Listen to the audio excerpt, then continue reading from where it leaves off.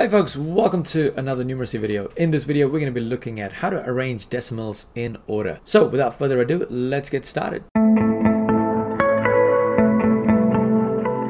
Okay, so one of the things about arranging decimals in orders. Now for me personally, what I like to do is I like to actually write them in a vertical form so that I can actually see where the numbers are and then kind of work from it. Because I like to see the place value of the numbers, right? So what are we going to do is for question 1, we're going to put them in a vertical format. So I'm going to put down 0.15, 0.11, 0.12, then I've got 0.1 and 0.14. Now when you look at this, remember that when it comes to decimals, if you have a number like 0.1, you could just rewrite that. It's the same thing as saying 0.10. All right, so I'm just going to put that in red there, so just to kind of see what it is. Now the next thing what I'm going to do is I'm going to kind of do a slightly weird thing here. I'm going to cover all the zeros and the decimal points.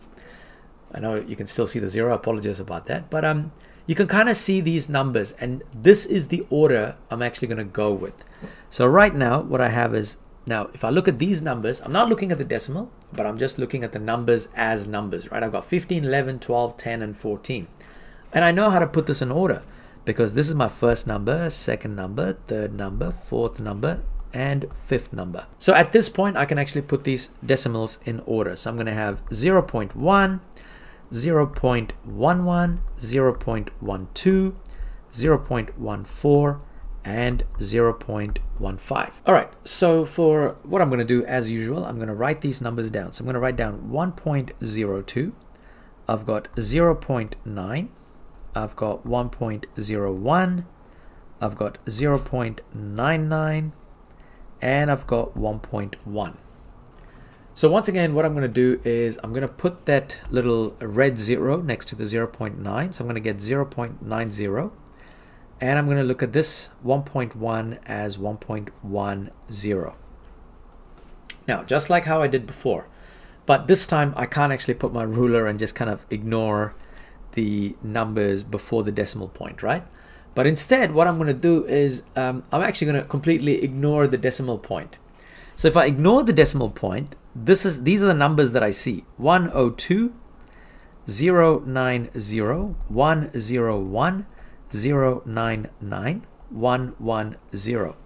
And I think the beauty of maths is that like we can just kind of do these really weird rules, and yet it seems to actually work out. So in this case, this is because of place value. What I'm going to look at is I'm going to look at the smallest number. And right now I can see that the smallest number is 90, right? Like this number right here that's going to be the smallest number. The next number after 90 is 99. Then I've got 101, 102, and then I've got 110. And because of those numbers without the decimal place are ordered in that way, when you do put the decimal places, the order still remains the same, which means my first number in this question number 2 that in order is going to be 0.9. Then I'm going to get 0.99. Then I'm going to get 1.01. Then I'm going to get 1.02. And finally, I'm going to get 1.1. All right, so looking at question 3, what I might just do is give you folks a bit of a chance to try this question out. So have a go by yourself and then unpause the video just to see how you went about with the answer. Hopefully you had a chance to actually do that. So let's kind of go through question number 3. So just as before, I'm going to put in 0.6, 0.43, 0.75, 0.32, and 0.5. Now as you can see, 0.6 and 0.5 doesn't have that extra 0, so I'm going to put that on the end. And the next thing is I'm going to cover up my decimal point because I don't really have to worry about the zeros because they're all the same.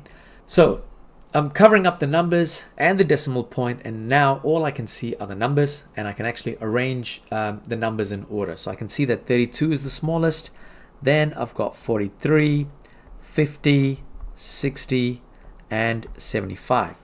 Get rid of my ruler, And I can now write these decimals in order from the smallest to largest. So I've got 0.32, I've got 0.43, then I've got 0.5, 0.6, and 0.75. So as you can see, folks, I mean, this is just place value, but just understanding that, you know, a lot of people just get confused with that 0.6 and 0.60, right? So that's where people get confused with, but you almost have to think about it like place value.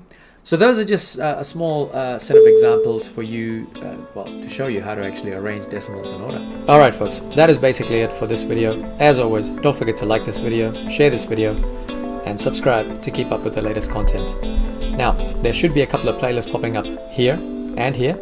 Great material for revision, and as always, thank you for watching.